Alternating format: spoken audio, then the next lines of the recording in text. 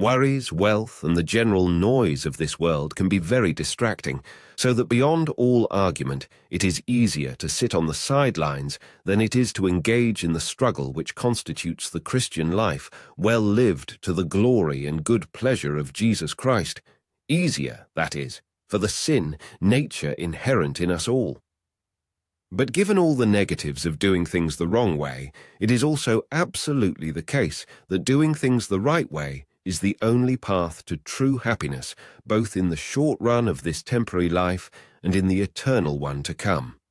To give in to the weeds or to fight to keep them chopped back instead is the challenge faced by every Christian in this world, or at least it should be for those few Laodiceans who have even deigned to take it up in the first place. Easy listening. Christianity, that is, attending a church where there is no teaching and assuming that this suffices in carrying out one's responsibility to the Lord, is sadly the default setting for the vast majority of believers who are even nominally engaged. The main problem with being lukewarm in that way, an approach which our Lord despises, Revelation 3:15 and 16, is that it makes a Christian vulnerable to spiritual regression. Once momentum is lost, the devil has less trouble deflecting us from the right path and even tempting us to head backwards. There is opposition to be overcome on the right road which leads upward, Proverbs 15:24. Without positive momentum on our climb and under pressure which is not properly handled, backsliding is all but inevitable. The more one resists the Spirit and rejects the truth, the less open to the Lord that person's heart becomes. This is called in Scripture the hardening of the heart. 8. Blessed is the man who always fears the Lord, but he who hardens his heart falls into trouble. Proverbs 28:14. They knew about God, but they neither honored him as God nor thanked him. Instead, they gave themselves over to the vanity of this world in their speculations, and their senseless hearts were filled with darkness. Romans 1:21. So I tell you this, and insist on it in the Lord, that you must no longer live as the Gentiles do with their minds emptied of the truth. They are darkened in their thinking, separated from the life of God because of this willful ignorance that is in them due to the hardening of their hearts against the truth, who, when once they have lost all sensitivity for what is right, have given themselves over to sensuality so as to indulge in every kind of impurity with a continual lust for more. This is not how you learn to follow Christ. Ephesians 4:17 through 20. Today, if you hear his voice, don't harden your hearts as they did at the provocation at Meribah. Hebrews 3:8. Our Lord gives us in the parable of the sower the 4 major life courses for the entire human race. We can choose to be one, those who reject the truth, the seed which falls on the hard-packed ground and never germinates, the outcome of unbelief and subsequent condemnation. 2, those who believe initially but then fall away, the seed which falls in shallow soil then withers from the heat of testing, the outcome of apostasy and subsequent condemnation. 3, those who believe but then fail to respond to the mandates of the Christian life of growth, progress and production, the seed which falls among the thorns so that while it doesn't die, it produces no crop.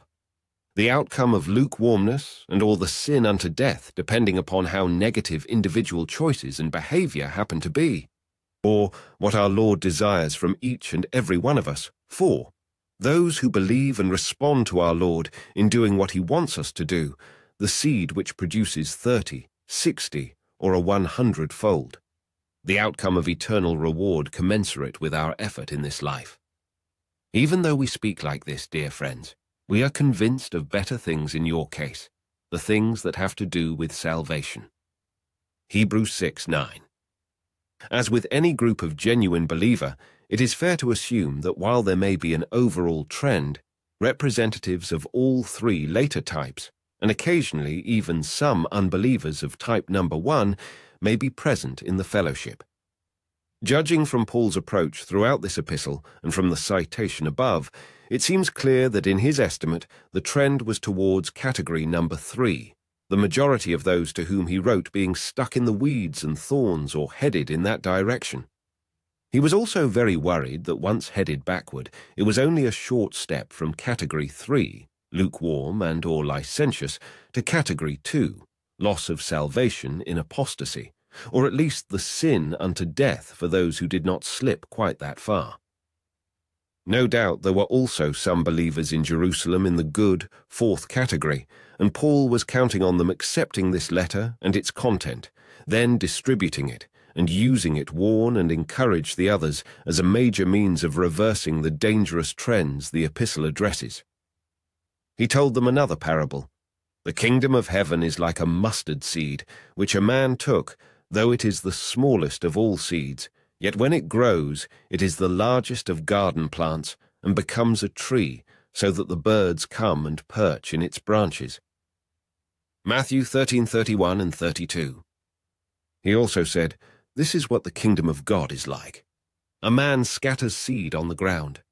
Night and day, whether he sleeps or gets up, the seed sprouts and grows, though he does not know how.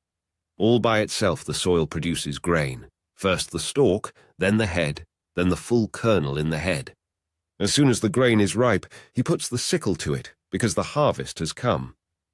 Mark 4:26 through 29.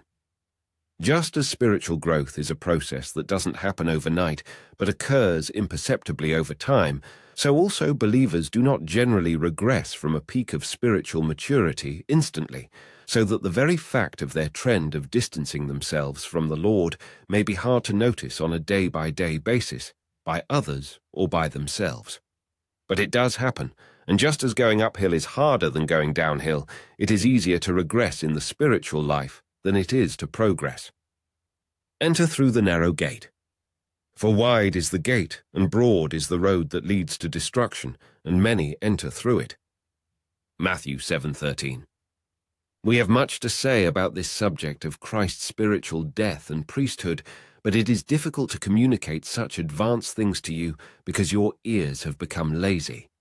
And although by this time you ought to be capable of teaching such things, instead you need someone to teach you what the basic principles of God's truth are all over again. You have turned back into spiritual infants who need milk and cannot yet tolerate solid food. Hebrews 5:11 through 14. Many of the Jerusalem believers who had relapsed spiritually may not have fully realized it, their consciences having become weakened through the process of hardening.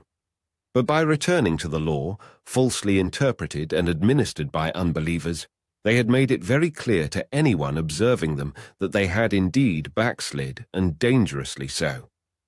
One of the great values of studying the book of Hebrews is something which much Scripture shares. We who read and listen and study in the Spirit are encouraged by the courageous faith of believers who do what is right.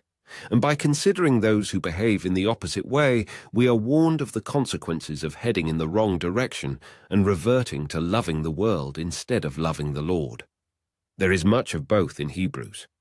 The great advantage of considering the second category of believer is that we can feel with godly fear the horror of slipping away from the Lord without actually doing so ourselves and without suffering any of the consequent divine discipline. That is blessed and spiritually salutary as well. These things happened to them as examples and were written down as warnings for us, on whom the culmination of the ages has come. 1 Corinthians 10:11. See to it that you do not refuse him who speaks. If they did not escape when they refused him who warned them on earth, how much less will we if we turn away from him who warns us from heaven? Hebrews 12:25. Just as in linguistic analysis, much can be understood about the positive qualities of a word by studying its negated version and its usage. That is, unfriendly tells us a lot about what the word friendly means. So the negative example of the spiritual situation of the Jerusalem believers described in the book of Hebrews informs us greatly about what the positive and polar opposite would be. Studying the wrong way and its consequences also informs our understanding of the right way and its blessed results, and should, therefore, motivate us greatly to do what is right in the eyes of our Lord, and eschew what is wrong, choosing spiritual growth, progress and production for him over compromising with the world for ephemeral security or pleasure, as many of Paul's intended audience were doing.